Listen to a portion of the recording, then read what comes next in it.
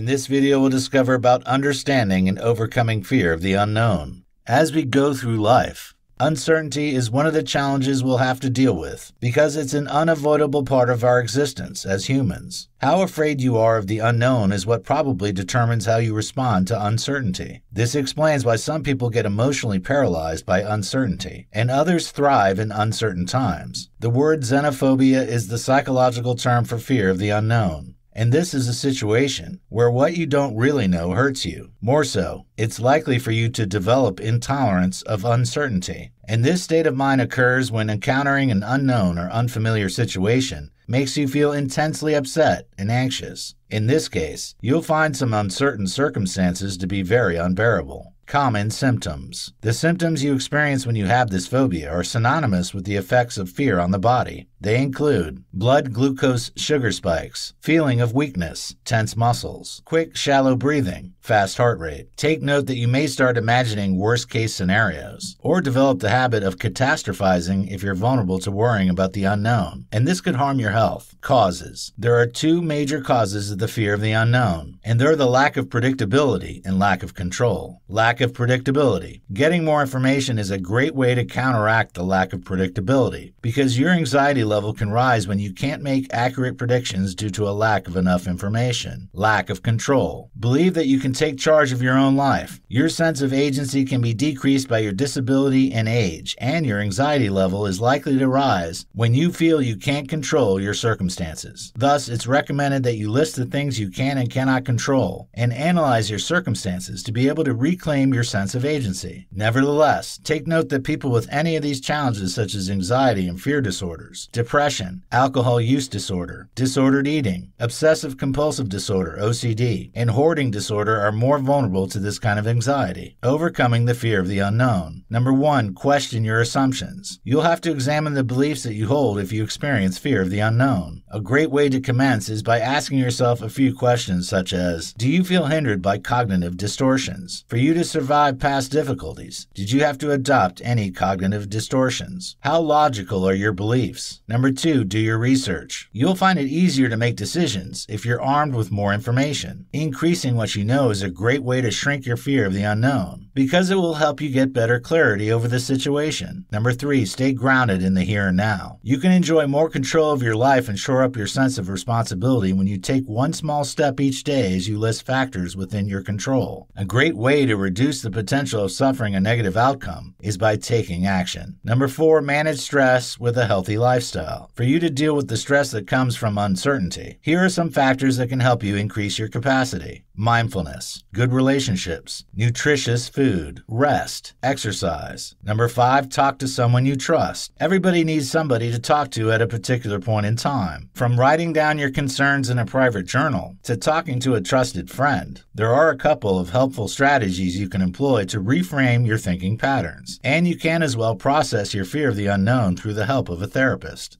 For more free educational content, visit learnforfree.biz. Content produced and distributed by AllSuperInfo.